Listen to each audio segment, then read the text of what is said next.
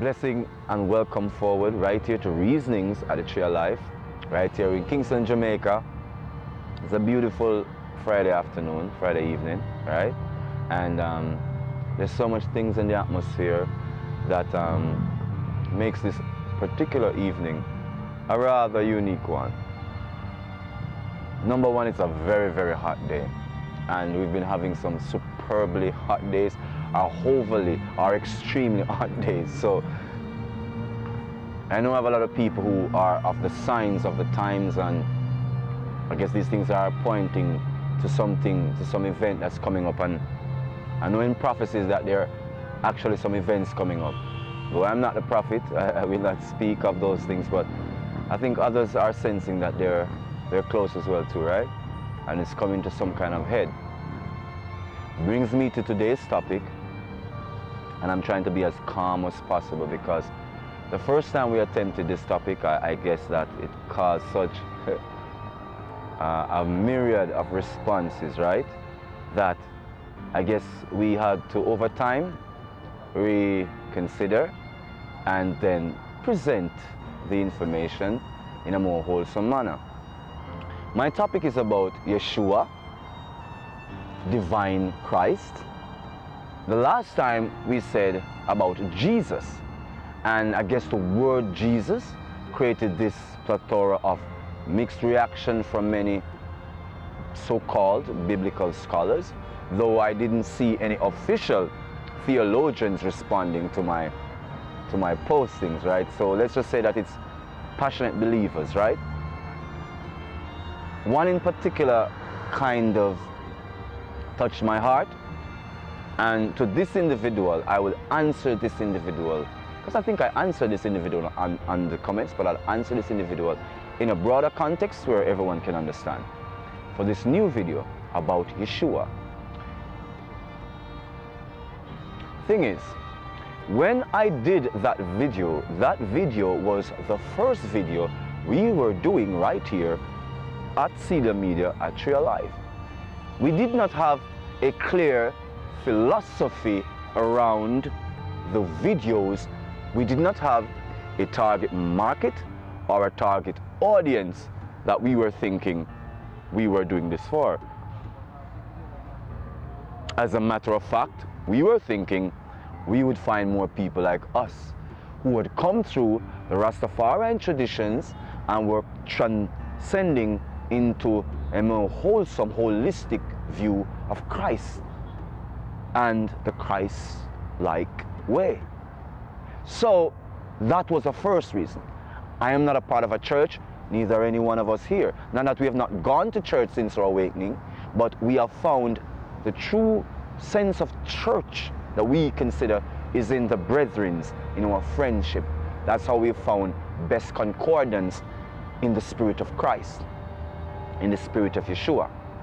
So when we were doing that video, my searching eyes, my movement of my eyes was because, one, I had not been in front of a camera for a very long time, and two, I was yet unsure on how I was to present my experiences. It was yet new to me in this medium.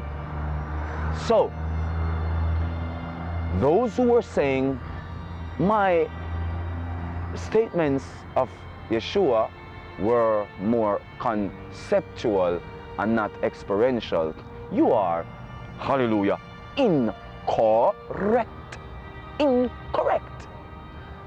The way in which I was presenting that information at that specific time was based upon a little bit of my intellectual training, and I did not think the audience were going to be so squarely a Christian-oriented listenership or viewership.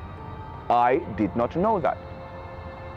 So my information was more of a open-ended reference, where it was heterogeneous, that it was angles upon the life of YESHUA, that it wasn't just a Christian man being educated in Christian doctrines and dogmas, speaking about Jesus Christ of Nazareth.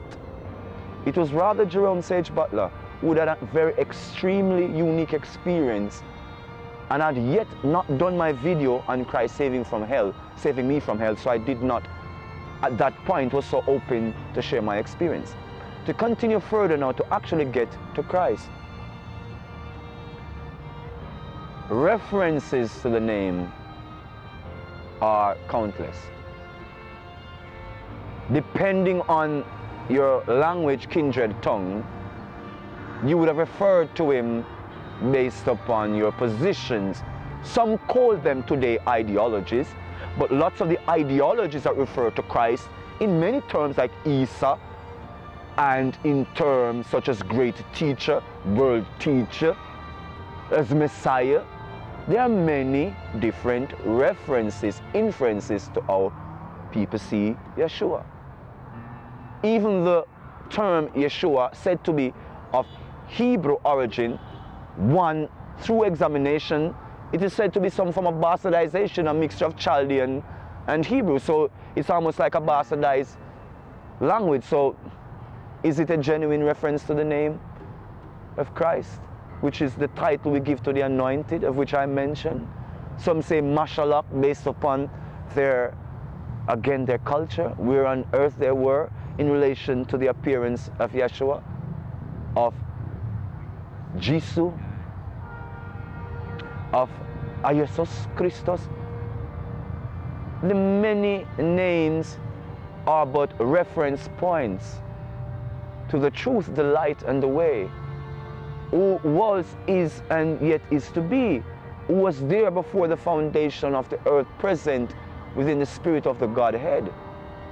Christ being the sovereign Lord of this creation, hallelujah, is God in permanence. Now you might not recognize my references, my inferences, now my statements on Christ, but they are based upon my experience of Christ. They are based upon my experience of Yeshua. Now, after I came out of the underworld, I had an experience of Christ that was most clear to me, and of which I will speak today. An experience of Yeshua, of which I will speak today. There was a particular day I was at, let's say, our major metropolis. It's called Halfway Tree. Halfway Tree is like the center of you know, St. Andrew, right? So we have it as like our capital, our little capital city, you know, even though it's Kingston in Kingston, but Halfway Tree is like, you know, the middle way. And it's kind of, it's a busy place, right? Many things happen there. That's where all the major parties and cultural events usually happen in the city anyway. So it's the hot spot. It's a metropolis. So I'm in Halfway Tree one night. We're coming from one of those hot parties. I believe it was Weddy Weddy, which is like a dance party, dancehall culture. Anyway, so coming from Weddy Weddy, we stop at a place called Island Grill, right? Island Grill is this Jamaican restaurant that does a mixture of, I guess, somewhat pseudo vegan and, you know, and meat eaters dishes, right? So it's a 24 restaurant. It's in a plaza called Twin Gates, right? Anyhow, we're there and we go to get something to eat. And think we ate, and then there was this little commotion outside. I saw some people making some issue with this guy that looks crazy and very emaciated and just really not in a good state. So anyway, I went outside and I noticed what was happening. I stood aside a little and I was watching what was going on. I got a little scared because I was beginning to feel this guy's energy and the energy of what was happening. So, and I kind of felt that this guy was kind of searching everybody's energy. So I got really angry. And I kind of saw why everyone was angry at him, because I guess he was begging, and there was this angry, aggressive retort from people, which is not always natural for us treating the less fortunate in Jamaica. We're very spiritual, so we don't normally do that to these guys, right? So if we're doing that, or if someone is doing that, it usually is something weird. Not that we were right for doing it, so let's get me correctly. Anyhow, so I said to myself, why am I even in this situation? I don't even want to be hearing this. And I felt that he was going to come over to me to beg me.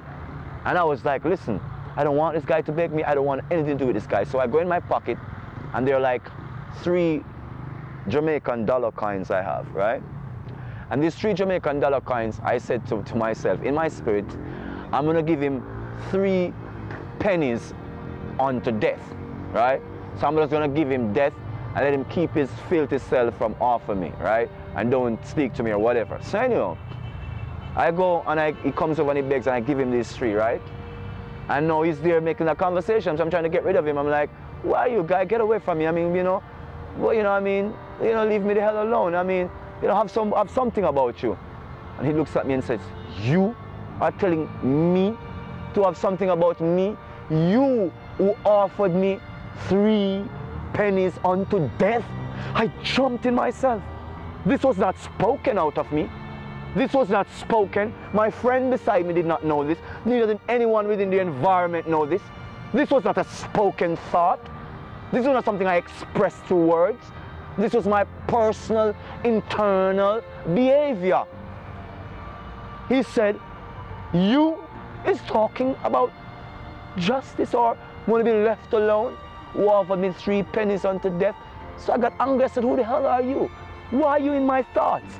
He's like, it is beings like you who pushed me to the edge of my sanity, that no matter how much you try to please humankind, you yet cannot please them. That even if you should turn and run, they would pursue you even to the darkest, most part of reality to afflict you. No escape, he says, from this treachery called human existence. That is why I am like I am, an abhorrence to you. In his statement, I heard the words of Christ, of YESHUA. What you have done unto the least of them, you have done unto me. And in that moment, I knew no least lest him, but him I know no lesser than him. He was the least, and I knew that I, in my ego, in that moment could suggest that I know. And in that moment was Christ revealed in a word to me, an offering to me. YESHUA came through in an offering. I went home that night, that morning, and when I went to sleep, I had a vision. YESHUA came to me. I remember him being dressed in a very pale tunic, like onto a poncho. It went all the way down. It was very pale in colors. It was like maybe onto a light like khaki and beige and khaki. It's very light, but not so much khaki, but very beige. It was very light, but it was obviously he was wearing it for a while, right? It was very wet, and it was for hot weather garments, right? He was very, very, very, hallelujah, dark of skin, one of the darkest beings of skin color I have ever encountered. Next thing, hallelujah, I recall about YESHUA, his locks. At first it wasn't so clear, then it came clearer to me. He had locks all the way down to his tunics. It didn't seem to touch the ground. It appeared to touch the ground, but I wasn't sure, right? Because there was so much frequency within the conversation, it was hard to remember. And even since we attempted to do this video and it didn't come the first time out, he has come clearer and reminded me of the experience. Now, number one thing that was very clear in that experience, when he spoke to me, I asked him a very clear question. And I think this is one of the things I want to impart. I think my personal experience, this is what I want to impart. I said to him, what do I call you? Hallelujah. It was very important. What do I call you? He said, call me brethren. He did not give me a title. He did not give me a name. He said, call me brethren, meaning friend. He said, call me brethren. He said he is a Hebrew Israelite. He said he is from the Ishmaelites. I do not know about religious theocracy, theology, or theosophy. So when I speak such things, they are from the experience of YESHUA through Isu that I have had. So I do not know where that falls in doctrinal reference or inference, or because I could not say. Hebrew Israelite, hallelujah, Ishmaelite. And that has been my spiritual experience in a clear essence of who Yeshua is. Now, I have had other experiences like the one I had in hell. How did he appear in hell? I said it before, but many people did not understand. When he appeared in hell, I did not see features because it was the soul's resonance. I saw the light. So I could not see his face. Nor could I recognize, hallelujah, his features. But in this vision, I recognized his eyes were jet black, but the blackness of his eyes were likened unto a light, like a burning flame, like a fire alive in his eyes, a burning fire that you could see like peals of lightning would go around the retina. He was something to behold. Yet, I must say this about him. He was not intense. I don't know why he wants me to say that, but hallelujah, but he wants me to recount that. He was not this intense character that we have been sold in so many plagiarism, in so many religious, historical edicts, language, reference, canonizing, all these ecumenicals, all these gospels. A most healing soul he is. A most gentle, healing soul he is. Restoration, hallelujah, is in his being, is in his presence. My experience, it wasn't an overwhelming push you down on your face, worship me now being. It was a being most friendly I could ever know. That one that genuinely cared. He says, liken unto the Samaritan. He's given me this word. He's saying liken, hallelujah. He said liken unto the Samaritan, the good Samaritan. He's just an experiential being. Goodness is what he is. He doesn't speak of it, he is it. What he does is good. So we create philosophies, we create doctrines of his good works, of his good nature, of his good presence, of his good being. So I know there are some who might be shocked that because we have so much Christian-minded people who are following our channel, maybe you're expecting some highly supernatural presentation. That's why you're chiding my soul. Maybe you're expecting I'm supposed to be some beacon of providence or something. I am an individual who had almost lost my entire life, my soul, to the pits of Sheol. I am not concerned about your opinions of how I see Yeshua. I'll be caught up in your mind's definition. I am not here to validate you. Are you here to validate me? I am sharing my experience of Yeshua. And he never said to call him Christ or Jesus or anointed or beloved or great Savior. Those are titles we inculcate in ourselves about him.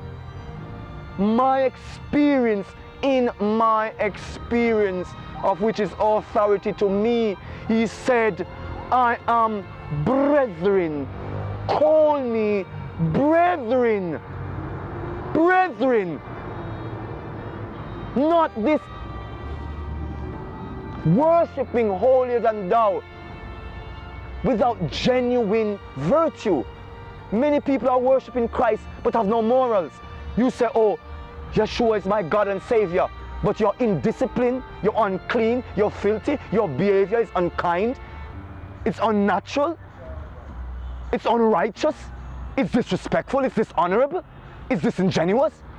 But yet you say you are a Christian, yet you say you are a follower of Christ, yet you say these things. Yet you say these things. And Christ, Yeshua, is trying to get us to understand genuine friendship. You and I are our brothers, sisters' keeper. So even though I'm not here to validate you, I am here to affirm the Christ in you, because the Christ in me is affirmed. The light, the truth, and the way has come unto me, is coming unto me consistently, showing me the path of my own awakening to the divine presence of Isu within my life, so I can have the godlike perception as my presence, so that kingdom of heaven can become my life, my lifestyle, my way of life, my reality, our reality in the kingdom of the living. This is dominion status. Command the wind to your presence. Command it in your presence to calmity. Still the rough seas. Settle the tumultuous activities upon the surface of terra firma. Be as Yeshua has instructed us to be. Be greater in manifestation, greater things that we will do, having this faith like the mustard seed, entering from the first gate through to the 10th gate, seeing the awakened divine self in the house of divine Isu, in the presence of our divine Creator. Christ unto us has been given. Emmanuel unto us has come as our guiding light within the darkness of the fallen age and fallen ages. Beyond color, class, or creed, religious or spiritual perception, believe it or that, believe it or not, Yeshua is there for you in all these clandestine groups and these organizations, because these are things he made clear to me. So he is not just take out that word. He's not encapsulated as a reference point of Christendom and the church. He is sovereign Lord. Remember, in your pompousness, he is sovereign Lord of all, Lord to all beings within the living cosmos, not just the human beings, and not just the Christian-minded human beings with their Christian-minded dogmas and doctrine. Yeshua is for all. He is in all reference. The truth is in truth. He is truth. The light, he is light. The way for practice, he is the way. So for those who are on the practice of the way, he is the practice of the way. For those who like the truth, seeking for the truth, he is the truth of the truth. And for those who seek transcendental meditation in light practices, he is the light. He is the I am that we are. Seek to know him, seek to become the Christ beyond sex, class, and creed. Heart chakra, your communicating point. His true words, his true worth is in the chakra of the heart. That true love covers the multiplicity of sins, teaches forgiveness, virtues of kindness, love, mercy, sharing, faithfulness, being forgiving in allness, in all nature, being temperate in your behavior, being moderate in activities, being respectful in pursuits and purpose, being straightforward, honest in your activity, being a just, true, and moral being. These are the desires Christ has spoken into us that we should bring into manifestation as the actual, factual actuality of our actualization, our actual self, actually being likened unto the Father, likened unto the Son, that beacon that comes through us, that as others see, they glorify the Father which art in heaven, above the firmament, and will offer in like manner love and dignity to those who are true and genuine followers of Yeshua, divine Christ, divine Yeshua. Blessings and honor. This has been Jerome Sage Butler right here at the Tree of Life, just speaking, offering words of clarity, remembrance, clairvoyance, offerings unto Christ, our divine Yeshua. Blessings and love and honor continue to be your godly gift, your spiritual blessing to your environment. Until next time.